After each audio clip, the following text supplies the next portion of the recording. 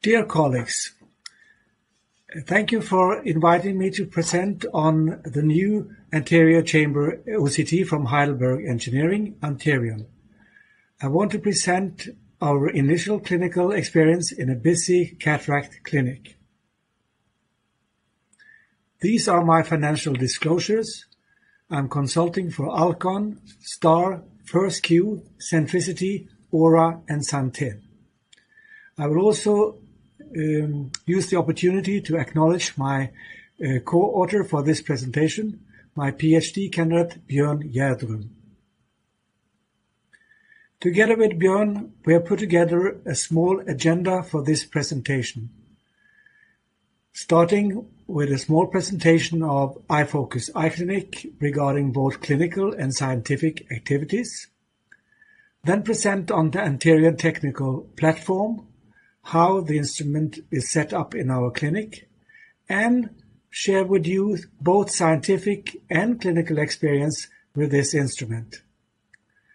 We will sum up both positive experiences and some practical challenges, followed by some cases at the end of this presentation. iFocus Eyeclinic is situated in a small city in Norway, Haugesund, and we drain a population of approximately 150,000 inhabitants. Our clinical profile is mainly cataract and refractive surgery. We perform 1,500 to 2,000 intraocular surgeries per year, 25% advanced technology IOLs, 50% torics, and probably around 20% RLE and cataract relation. Our scientific profile is mainly focused on dry eye and biometry. Our first PhD candidate will defend his thesis in May this year about accuracy of post-LASIK biometry. Further on, we have 3 ongoing PhD projects focusing on OSD-DED in cataract surgery, and we just yesterday got an approval for funding of a last project using artificial intelligence and deep machine learning to crack the code of OSD and dry eye disease. My personal scientific profile started actually in 1999 when I defended my thesis computerized 3D analysis of the optic nerve head using the first generation of Heidelberg's HRT scanning laser ophthalmoscope. Now to the anterior technical platform. The Heidelberg Engineering ANTERION we had initially on loan in our first PhD program. After 1 year, we decided to purchase the instrument based on our experience, and now it's an important part of our clinical and scientific activities. This OCT is built on multimodal imaging platform optimized for the anterior segment. It uses a swept source OCT, 1300 nanometer. High quality images and comprehensive measurements are being made. It has a very short acquisition times. The cornea application needs only less than 1 second, and it has an advanced built-in eye tracking technology. Talking about image quality, we changed our platform from Tomei Cassia 1 to ANTERION, and it was obvious to all the users that we moved to another technical quality platform. You can really see the different anatomical structures and differentiate those very easily. With the ANTERION, you can look at cornea. You can see the epithelium, stroma, endothelium. You can see the scleral spur, the iris, the iris pigmentation band, and you can see the lens and the different parts of the lens through the pupil. And it's very easy to differentiate between the different layers which is a nice thing for the doctor, but it's also a very nice tool to use for patient education. These are the technical specifications. And the ANTERION is built up like a couple of other instruments from Heidelberg in modes. Every single instrument is equipped with an imaging app, and then you can build both the corneal app, the cataract app, and the metrics app on top of that. So this can be individually upgraded.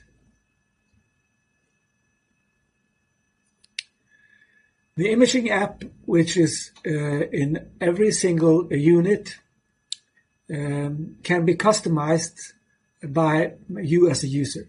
You can choose the number of scan lines, scan length and height, resolution and position of the scan, and the number of images for averaging. And you can use it for peripheral or central imaging. Further on, you can use it to visualize certain aspects of the eye anatomy, here exemplified with the limbal and scleral regions. You can then move on to the corneal application, where you can detect and monitor for corneal alteration, either in a single view, OD-OS comparison. You can use the equipment for follow-up examination and see differentiation maps over time. And you can monitor this in a multi-view mode as well. The corneal app uses an advanced eye tracking system centered on the corneal vertex.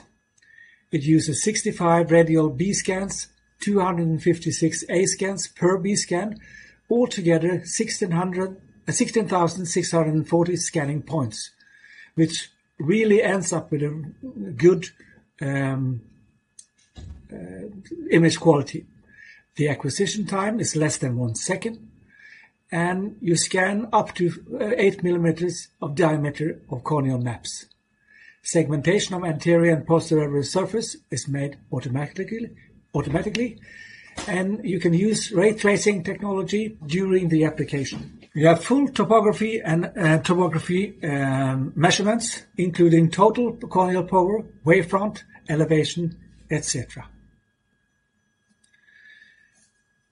In the cataract application, you combine measurements for cataract planning surgery, corneal analysis, anterior chamber depth, lens thickness, and axial length. And this is combined in one single acquisition. You don't need to change instrumentation, and this is really a step forward, because when you look at cataract planning and biometry, you know that every single instrument has an inborn source of error. And if you have to change the patient to different instruments, these errors will be multiplied, and you can end up with a very large error source potentially. So having everything in one single instrument, both practically but also from a quality or metrics point of view, is a clear advantage. OCT section images for visualizing of the anterior chamber, looking at all the aspects of the cornea. You have the corneal front surface, the back surface, the lenticular front surface, and the back surface, and then you have a clear image of the retinal profile, giving you access to all the measurements that you need for thorough cataract biometry. It provides all the measurements for IOL calculations. Spheric and torical IOL calculators are built in, and you have access to most of the standard IOL formulas for advanced methods of IOL calculation. And I will, at top of that, really pinpoint that this instrument gives you an easy access to ray tracing, combining ANTERION OCT measurements with Oculex ray tracing software. And this opens up a new perspective in biometry. From a theoretical point of view, I think it's obvious that individual measurements for individual planning should be the way to go. But until recently, this has been destroyed by having to use different instruments in order to collect all the data. And then the noise from all the instruments really destroys the potential of ray tracing technology. In the metrics application, you can measure central corner thickness, anterior chamber depth, and anterior chamber angle, spur to spur, angle to angle, lens thickness and lens vault, pupil diameter, and white-to-white measurements. And you can do automatic and manual measurements using the instrument. And you will have access to really hands-on anatomical information. You can use it with 6 different scan lines, visualizing the whole anterior chamber at 12 different positions. Now to the setup in our clinic using the anterior. Since we do a lot of cataract and refractive surgery, of course, biometry is probably the main focus where we use this instrument in our clinic. And we use it together with different other instruments as well. Until ANTERION was bought, we mainly trusted the LensStar in combination with variant planning system. We want to do a thorough biometry ahead of surgery, then use this information to plan thoroughly what kind of lens, what kind of toric angle, and so on, and then using a visualization system perioperatively to show us the information. Recently, we have tested the new Argos biometer from Alcon together with ANTERION and our long-term experience with the LensStar. Now a bit about our scientific experiences. I did acknowledge my colleague Björn Gjerrum for his work using the ANTERION and combining ray tracing IOL calculation based on OCT data. And these studies has been published yet. And his study was about using ray tracing in post-LASIK cases. Looking at both arithmetic and absolute refractive prediction error with different instruments and technology platforms, you can see the variability here in arithmetic error sources and absolute refractive prediction error. And the lowest prediction error you gained using ANTERION and ray tracing, followed by CASIA and ray tracing, followed by Barrett's non-racing technology, and the formula with the highest refractive prediction error was the Haigis L. If you look at this slightly different, and you calculate how large a percentage of the eyes ended up within plus minus 0.25 of prediction error. Using anterior and oculus, 60% achieve this accuracy. If you go up to 0.5, 88% achieve this accuracy using the anterior combined with oculus. And all of them had an accuracy of less than 0.75 diopters of predictive error. And you can compare this with the CASIA and oculus, Barrett's formula, and Haigis, and you really see how much the percentage of eyes within plus minus 0.25 is much higher using anterior and the ray tracing technology. And this makes a difference in clinical use. Another way of using OCT technology is to perform optimization of ICL sizing. Everyone that has used ICL as a technology to treat refractive errors know that one of the hardest part is to choose the right sizing. And Nakamura has used OCT in order to fine-tune this algorithm. So advanced ICL sizing uses angle-to-angle and lens rise to calculate the right size.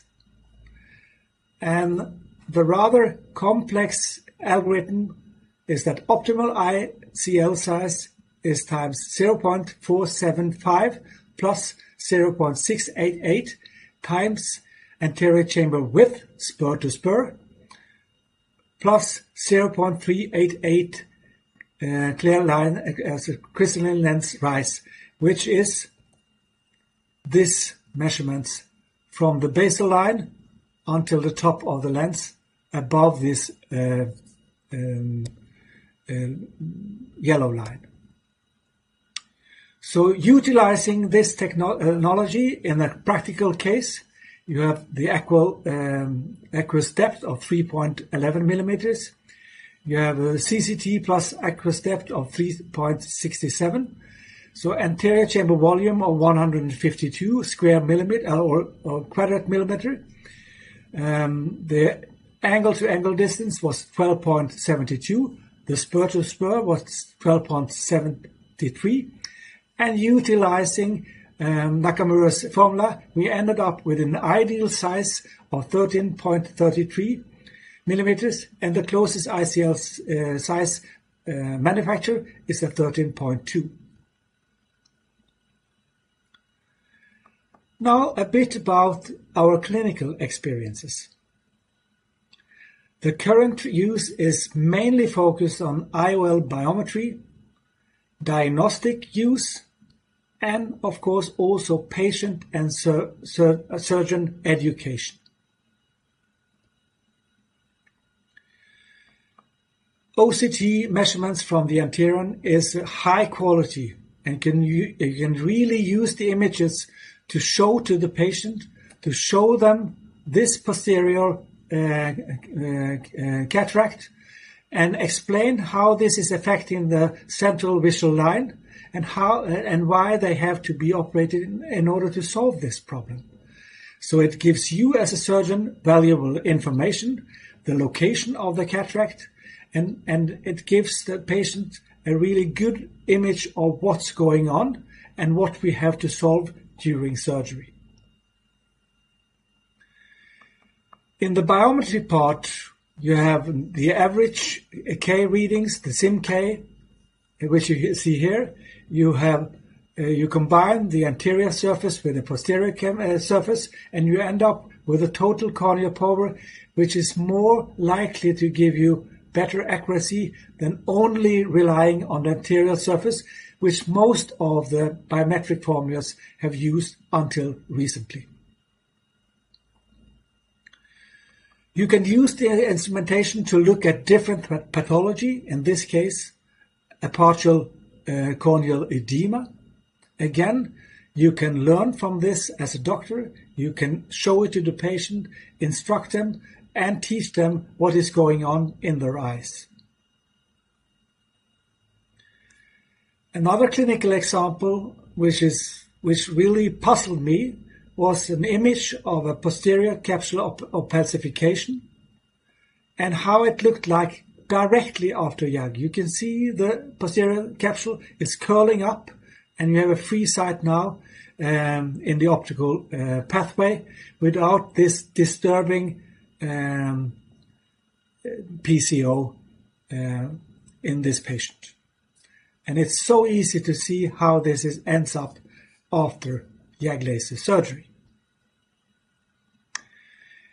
Our clinic uses add-ons on a regular basis to either primarily treat advanced refractive cases or to either repair our own or other referrals which have a refractive miss. So this obviously shows us that the additional lens is placed in the correct position together with the original in the bag lens.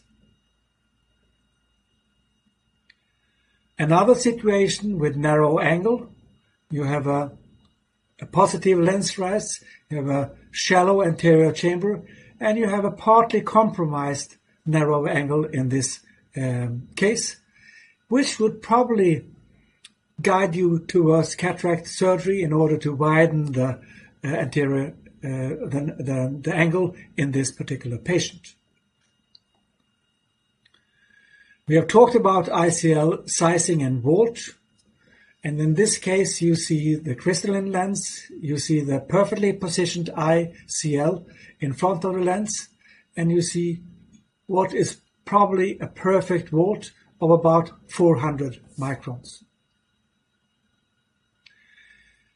We have used the ANTERION in different cataract and RLE special cases.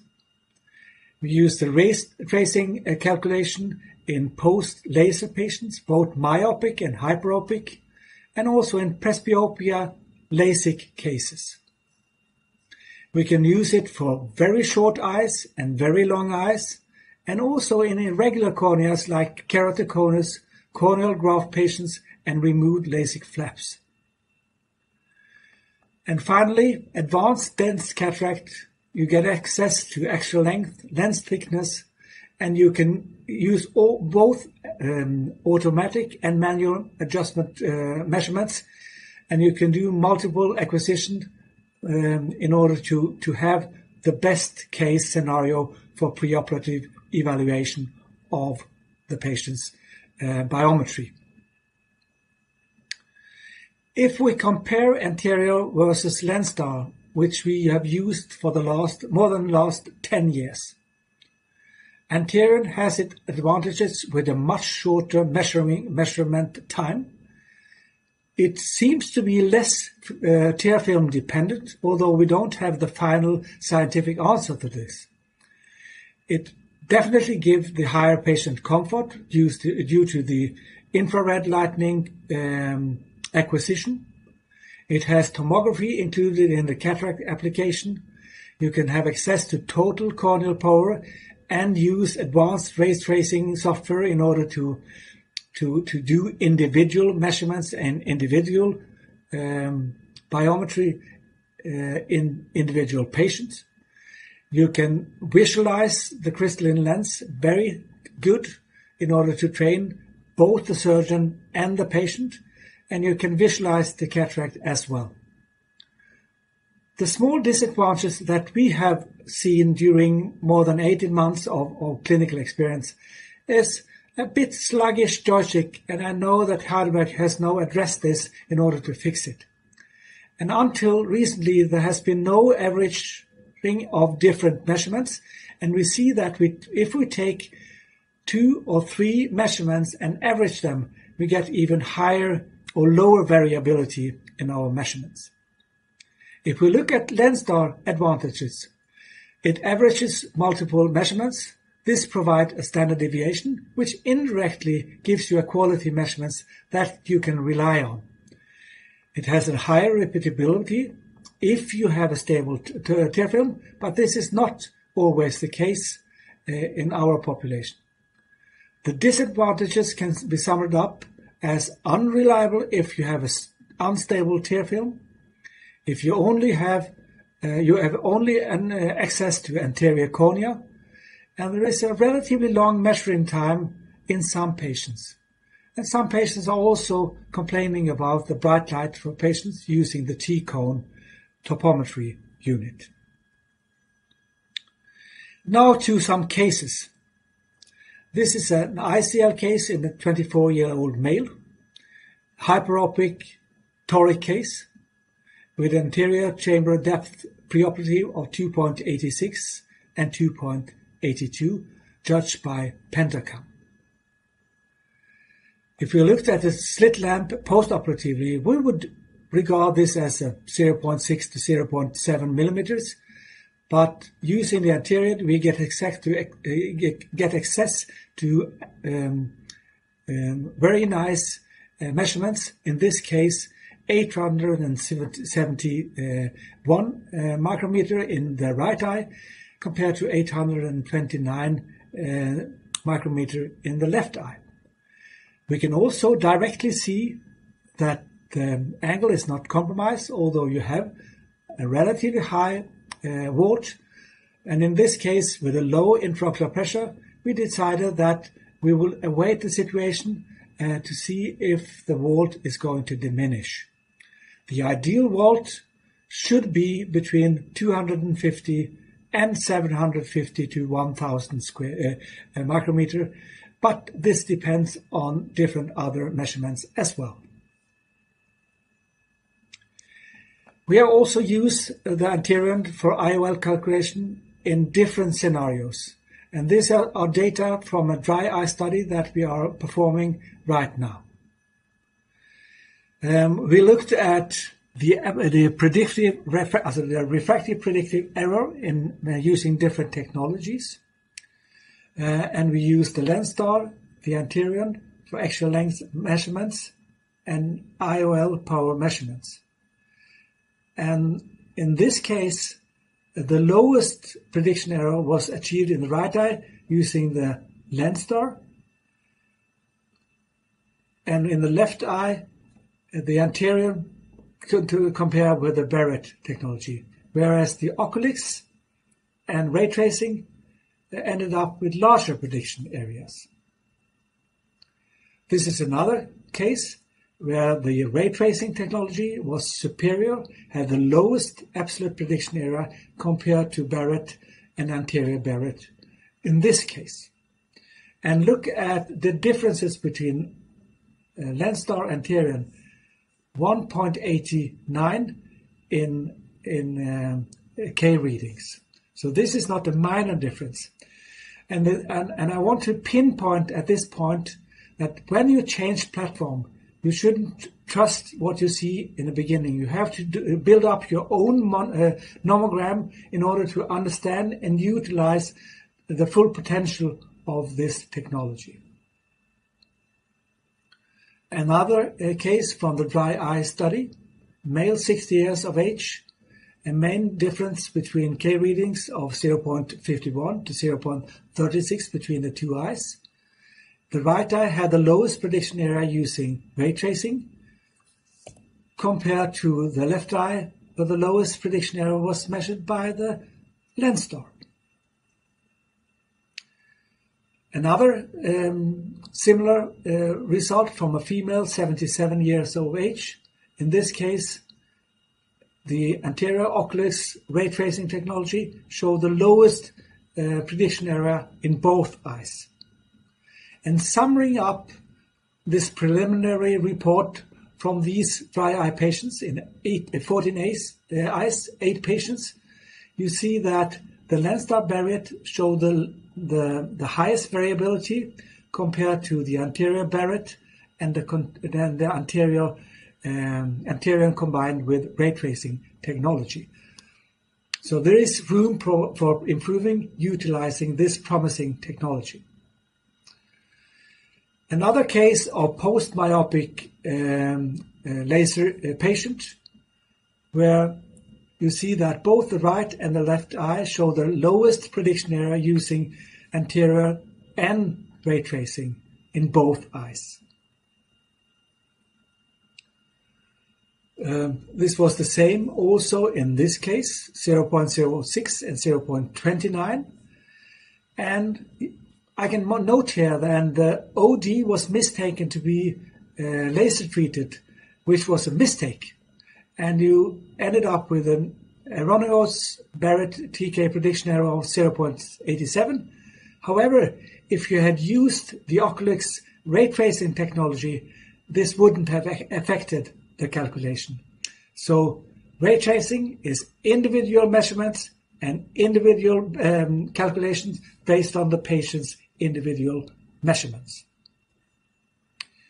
And looking at, again, the published post-LASIK study, the lowest prediction area was achieved with ANTERION and Oculix, followed by CASIA, another OCT device, and ray tracing, followed by Barrett, and the highest variability was shown by the Haigis L formula. This is a hyperop case, where the right eye showed that the anterior Barrett combination showed the lowest prediction area in this case. So odd eyes should be more carefully examined than standard eyes. So when we then looked at cylinder prediction error, combining different strategies of examination and technologies, the best or the lowest prediction area and the lowest variability was shown using the Barrett toric calculator. Tightly followed by anterior oculus and the anterior true corneal power calculations. But we have now started to look at this work, and our next ambition is to refine the toric ray tracing algorithm to match and hopefully outperform the Barrett's formula in this case. This is a very special case. It's my refractive optometrist being operated implanting Vivity lenses in December 2020.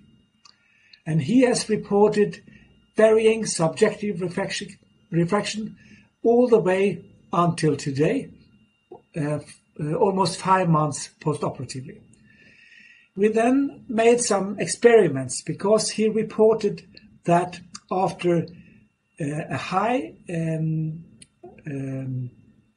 near prestanda one evening, he would be more myopic the next day. Then we measured him with ANTERION on different occasions, and we could see that he had various K readings over time postoperatively, with a difference of 0.35 millimeters,